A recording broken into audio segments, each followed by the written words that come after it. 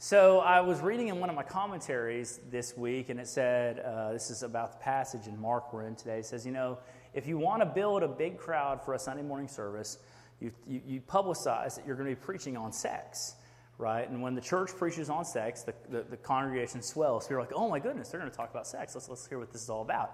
And and another way to build a big church service is to preach on heaven, right? Because people want to know, what is the future going to be like for those of us who trust Jesus. And it says if you want to build an epically large crowd, you preach on this passage here, which is about sex in heaven, okay? So today we're going to be talking about what that looks like, okay? And it won't be graphic if your children are still here, I promise you. It's PG at worst. But if you have your Bibles, open up to Mark chapter 12, and we're going to pick up in verse 18, okay? So that's where we're going to start. Mark is the second book in the New Testament, Matthew, then Mark, followed by Luke and John.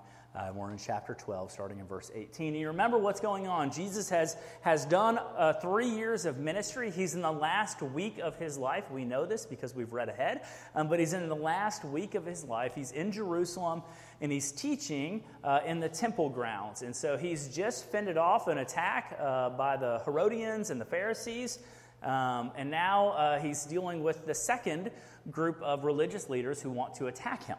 And we pick up in verse 18, and it says, and the Sadducees came to him. And I'm going to stop there just real quick to kind of get your minds around this. The Sadducees were the other ruling party in ancient Jewish life. So you had the Pharisees and the Sadducees, which were kind of like religious elites.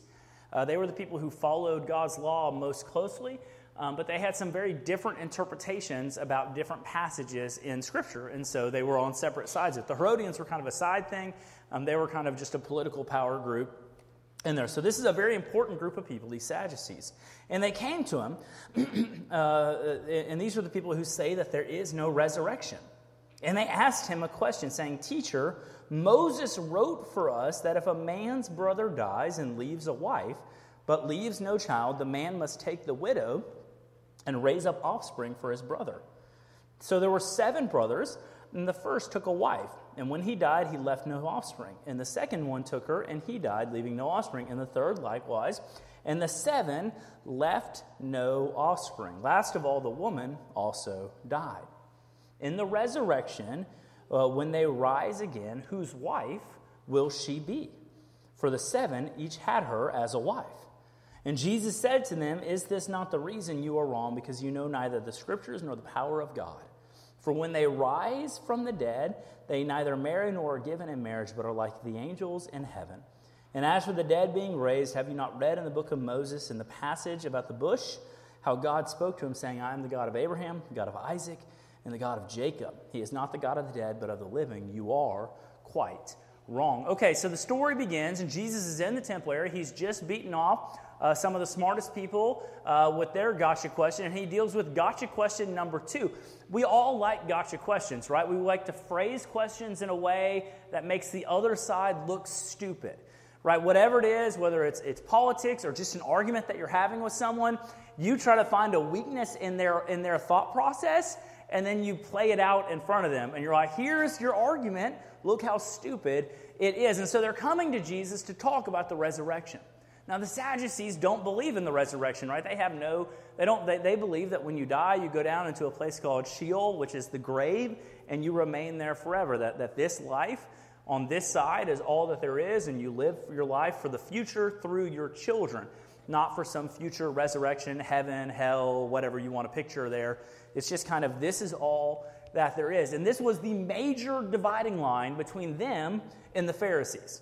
Right? That's why when Jesus describes them as Sadducees, he says these are the people who believe there was no resurrection. Right? And Bob Wilson said, and I've said before, right? How do we know what the Sadducees are? Right? They're sad, you see, because they don't think there's a heaven. Right? So there you go. That's the Sadducees, right? They're sad, you see, because they don't believe in the resurrection. So these people believe this life is all there is, but they come to Jesus to pick on his argument. Like, we know you believe in a resurrection, Jesus, so we're going to give you this case. And it's uncrackable, it's unsolvable, because here's what happens. You have this woman, and she's married to this guy, and he has 6 other brothers, right? And so he's one of 7 brothers. and they get married and they don't have any children. And this seems weird, like why would that matter?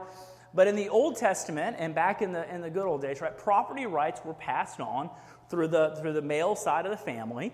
And so it was a big deal that if you were a man, if you had a son, you could pass your property on to them. And so if you're one of 7 sons, it would be important to pass your property on to your kids.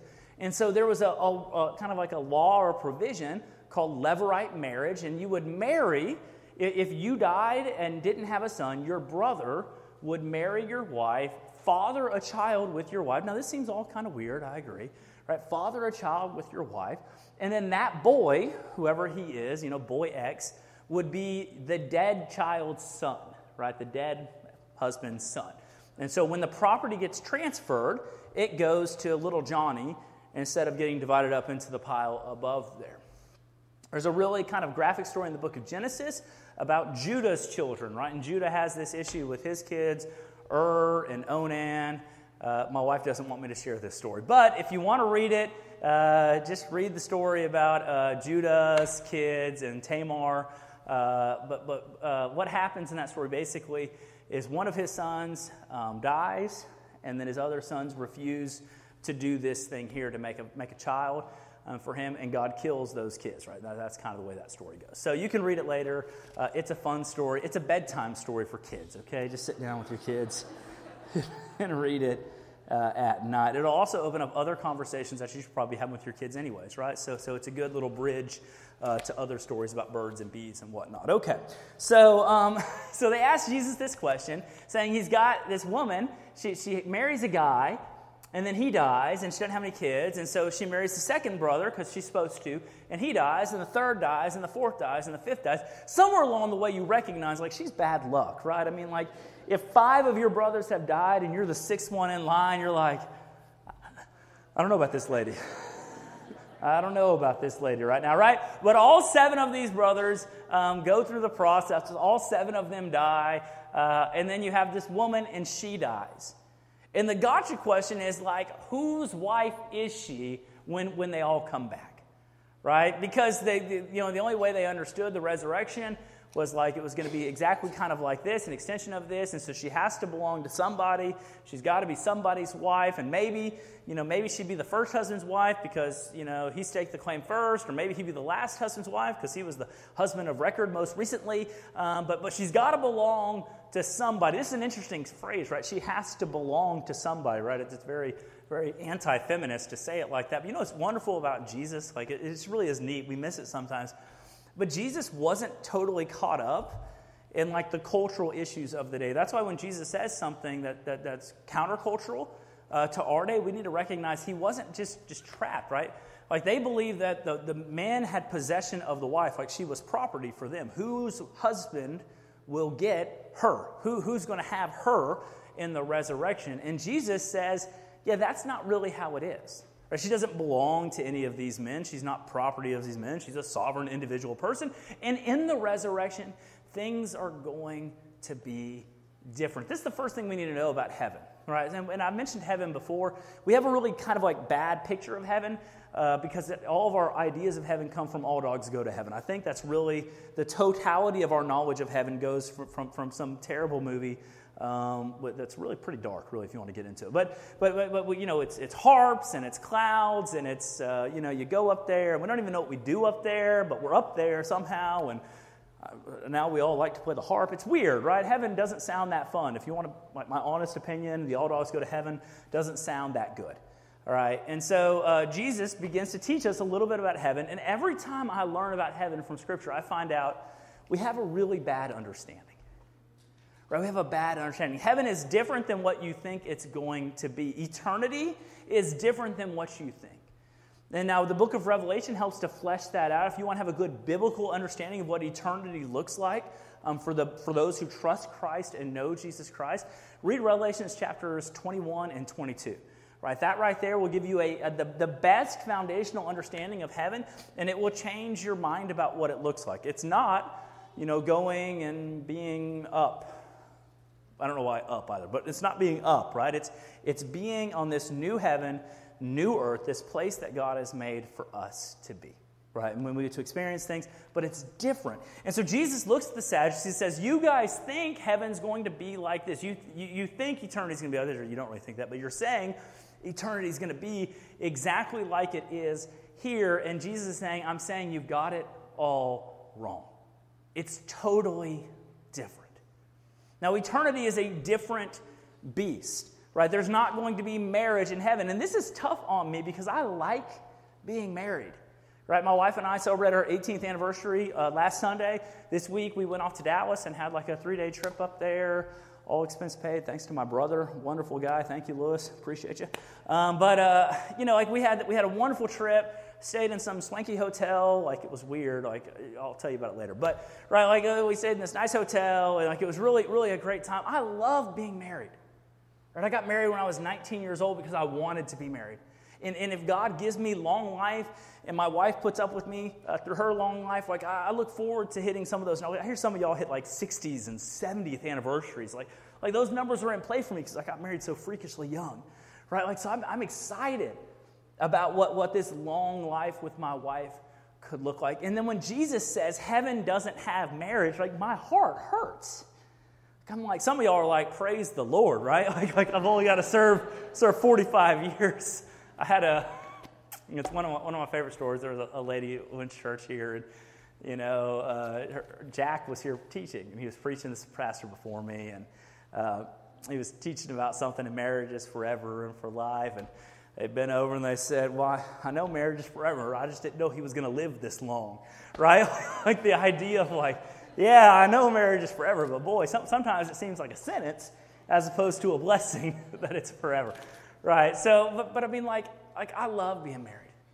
And so for me, like eternity, thinking of eternity without like marriage, like what marriage is, not just the physical act of marriage, but like just being whatever marriage is inside the soul of me and inside of myself. Like it hurts sometimes to think about, right? It makes me sad to think like, man, I'm not going to have that. I'm not going to be able to possess that for all time. Like there's a part of me that mourns for that. And then there's another part of me that says, you know what, if God says like that you're going to have eternity and it's going to be this tremendous blessed life, and God says, but there's not going to be giving a marriage and taking a marriage and all this stuff, you're going to be like the angels.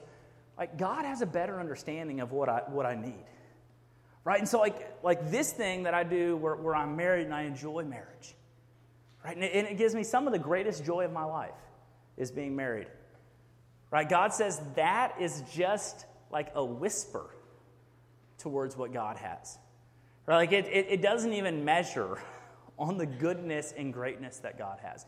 That doesn't mean that when I get to heaven, I won't know who my wife is, or we won't have some sort of shared life experience, and maybe she'll live in the condo down the hall. I don't really know how all that's going to work out, but I do know this. When God says there's not going to be a giving and taking in marriage, and that each of us get to heaven on our own merits, and that we get to experience God in a unique and good way, like the fact that the best thing that I have on earth, God says it's not good enough for heaven, kind of makes me excited. Like if the best thing that I have on this side of eternity, God says, yeah, that's not good enough. I've got something better. Right? I'm going to enjoy it on this side. I'm going to love my wife on this side. I do love you, baby. You are tremendous. Right? I'm going to love everything that I have on this side, but I kind of look forward. If the best thing on this side, God says, yeah, that's not quite good enough on the other side. That's tremendous, guys. We should be excited. And so like my idea of playing a harp all day in heaven, like I'm like, that's not better. Right? That's not better than going on a vacation with my wife. And so like harp playing for me is out. Maybe you get really excited about playing the harp. Right? God bless you. Maybe some of you will be professional harp players up there, right? But for me, I don't see that being the case. Right? Because something better than the best thing that I experience is what I'm going to experience in eternity. Eternity is a tremendously blessed place. And it's impossible for our minds to get it. Right? Like we and I love that Jesus tells us this because it tells us like, guys, it's better. Like it's better than what you think. Like when we talk, and I do funerals too often, and I talk about, grandma's going on or mama's going on, and there has been some wonderful, faithful people that I've been able to eulogize, and I've been able to talk about how God has been faithful. You know what they're experiencing here? And I say, man, it's better than anything we can imagine. I don't think people get that, though. It's literally better than anything you can imagine. Like, take the best thing, take the Fortnite win where you just use the pickaxe the whole way through, Doss. Right? It's better than that, right? That'd be a good win, right? Doss? Would that be a good win? That'd be a good win. So, right? Right. It's better than the pitching a perfect game in baseball. Right? It's better than whatever your highlight moment in your life is going to be. God's like, yeah, that's not good enough for real eternity for you. And that means we're going to experience some stuff that I can't tell you about. All I can tell you is, guys, what you think heaven is, you're wrong. It's better. And now you're thinking of something better, you're wrong. It's still better. Right? And now, as you're like, man, my mind is just blowing, it's still better. Guys, it's better than we can hope or imagine or think about. It breaks our brains to recognize the goodness of God as He's going to pour it out to us. Marriage isn't going to be a part of heaven. Oh, my goodness, it hurts my heart. But then I think, like, if that's not good enough, how good is heaven going to be? How good is this new earth that God is going to place us on going to be? That's the first point Jesus wants to make with the Sadducees. Guys, heaven, this resurrected life, it's different than you think, and it's better than you can imagine. But the second thing, and it's very, very important you get the second thing, guys, it's not just different and better, it's literally real. It's real. It's not some concept. It's not some like hook out there of like some future thing that may or may not come true. It's absolutely with certainty real. So Jesus is dealing with people who doubt the nature of the eternality of the soul. He's dealing with people who doubt the resurrection. And he's like, guys, it's real. Not only is it different than you think, not only is it better than you can imagine, not only is it tremendous beyond words can express, it's absolutely real. Guys, and the reality of eternity should sit with the believer every day of their life. That this life, the 80 years or 90 years that we get on this ball of earth, right, it seems like a big deal, and it is a big deal. Your choices here matter. Like, they have real value. When you sit down and you read Bible stories to your children when they're small, it matters. Right? When you share your faith with your coworker, it matters. When you're kind to someone who's been rude to you, it matters. Those little decisions matter because they have an eternal impact on someone else's eternal soul.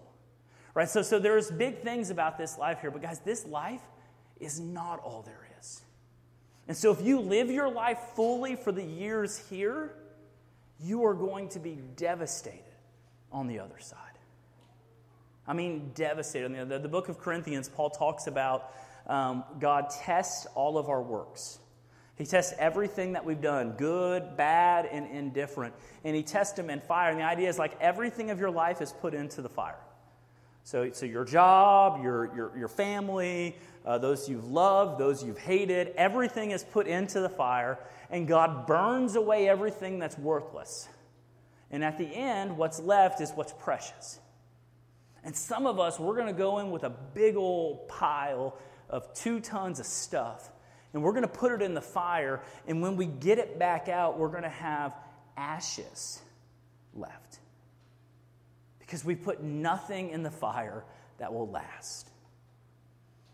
Like, we've lived for this world in this life, and we've not lived for the life to come, and there will be grief on that day. It's tough to imagine grief in a perfect place. Like, my mind, again, it hurts, guys. But there's going to be grief when we recognize that everything that we did, what comes back is just a handful of precious things. And some of us, we may not even have a handful of precious things. Guys, live your life with the future in mind and not the future of your 401k. I mean, have that in mind too, guys. I don't want you to be destitute, but like, live your life beyond this world. There are real things happening beyond this world. There are real life choices that you're making now that will affect eternity for yourself and for others. Heaven is a real place. Eternity is a real thing. The Sadducees didn't believe it. Right? So Jesus says, you remember, Moses went to the bush, and the bush says, I'm the God of Abraham, the God of Isaac, the God of Jacob. He didn't say, I was the God of Abraham, and I was the God of Isaac, and I was the God of Jacob, but now I'm going to be your God. No, he's like, I'm the God of these people because they trusted me, and they're still living now. I'm still Abraham's God. Yes, he's been dead for, I don't know, roughly 250 years, and I'm still Isaac's God, and I'm still Jacob's God. I'm still these guys' gods who have been dead for centuries, because they're not really dead. They're still mine. Guys, eternity is a real thing, and that means that we need to prepare ourselves for that. The first thing to prepare ourselves for eternity is to align ourselves on the right side of eternity, right? And I divide our church into the sheep and the goats. Sometimes people tell me I should divide them into the sheep and the goats, but my mind doesn't work that way. So I'm sorry, goats, you're over here, okay? Right? And there's a sifting that takes place. Right, and God walks through all of mankind, and he writes down the names of everyone in mankind who gets to sit on the sheep side. That's the side you want to be on, by the way, not in here, but in eternity. You want to be identified as one of the sheep of God. And the way you get on that is you get your name written in the Lamb's Book of Life. It's literally a gigantic book that God writes down the names. And the way you get your name written there, right, the way you get your name written there, it isn't by giving checks to this church. We'll take them, I promise. But that's not how you get your name written there. It isn't by being nice to old ladies. You should be nice to old ladies. And if you're an old lady, you should be nice to your peers, okay? So be nice to each other, right? Right, like you should be nice to old ladies. You should help people. You should be kind. You should be generous, right? All the things that make people a Boy Scout, you should do. But those things don't move you from goat to sheep. Right? The only thing that moves you over, the only way you get your name written in the book of life where you get to experience eternity that is unexplainably great, the only way you get there is by trusting in Jesus Christ. To recognize that everything that you do, every good work that you've done, every choice that you've made, every life decision that you've gone through has led you further away from God ultimately. And the only way for you to experience grace and forgiveness is to say, God, I can't do it on my own. Guys, I've shared before, I got baptized when I was like 8 years old. And so I lived from 8 to 15 really trying hard to be a good person. I mean, and I gave up at 15, I guess. But I mean, I really tried hard to be a good person. I was nice to people. I was generally pretty respectful. I went to church. I was a leader in my youth group. I tried, to avoid most of the bad things. You win some, lose some, right? But I tried to be a good person. And I ran on that treadmill. And that treadmill is if you're good enough, if you run fast enough and hard enough, you can get to God. Because you can be good enough to get there. But you know what the problem with the treadmill is? Like, no matter how fast you run, like it just keeps speeding up. And then you have to keep going at that speed or you fall off the treadmill. And at 15, I fell off the treadmill. I couldn't keep up anymore. I was exhausted. And I remember I was sitting like about where my wife was, roughly maybe one more row further back. It was Sunday night church, and some guy came up and said, "You can't be good enough for God. But if you will trust Jesus Christ, He's good enough for you." And what that means is if you'll trust that Jesus died for your sins, that means He took the punishment that you deserved. If you'll trust that, and you believe that God raised Him from the dead, and you'll surrender your life to living for Him, if you'll do that, then guess what? He has already done the work to get you there. And I remember I was 15, I fell off the treadmill, I started crying. 15 years old, I don't cry now, really. It's not part of who I am. It's very difficult to make me cry. Onions, maybe, I don't know. I just don't cry. I'm not geared that way. I'm not. And there's nothing wrong with that. If you're a guy in here and you cry, God bless you. Your family is better because of it, I promise. But it's just not who I am. I was 15, I was sitting with my girlfriend, and I was sitting there, and just God spoke to me. He said, "Man, you can't do this, but I've already done it." And a guy got down, like I'm going to get down here in a minute, and he said, "Look, if you want to trust Jesus Christ, and you want to surrender your life to Jesus and let Jesus take the punishment for your sin, and then you want to live your life trying to be pleasing to Him, live your life for His purposes going forward, come down to me. And I mean, as soon as the song started, right, I'm right there, right? I was up there. Right, my parents were confused because I was baptized when I was 8 years old, right? I went through the tub, I answered all the questions, I looked like a pretty good person, but I wasn't. I didn't have it, guys. I didn't have it all figured out. I was 15 years old, God spoke to me and said, Matt, today's the day. Come home. You've been running, and you're tired. It's time to come home. Some of you may have been running for a long time. Some of you may have been just trying really hard every day. Man, I'm going to be good enough, I'm going to be good enough. But you're not. I said last week, I'll say it again. You can't fix you. You're the problem. Come home. God doesn't wish that anyone would perish and experience separation. I talked a lot about heaven, about how great it is and how wonderful it is. But there's an opposite end to that spectrum, right? There's eternity in the hearts for all mankind. And that means some of us will go to a place that is just as heaven is unexplainably, tremendously amazing. Like there's another place called hell that is the exact opposite of that. Tremendously, unexplainably terrible. And I don't wish that for anyone that ever hears my voice. God desires to call you home. And He desires to give you better than the best things on this side. Will you come home today? Guys, heaven is a real place. It's different than we think. And it's prepared for those people who trust Jesus Christ. Will you trust Him today? And if you've already trusted Him today, will you live your life today with the knowledge that other people's eternity hang in the balance based on how you behave to them? Let's pray.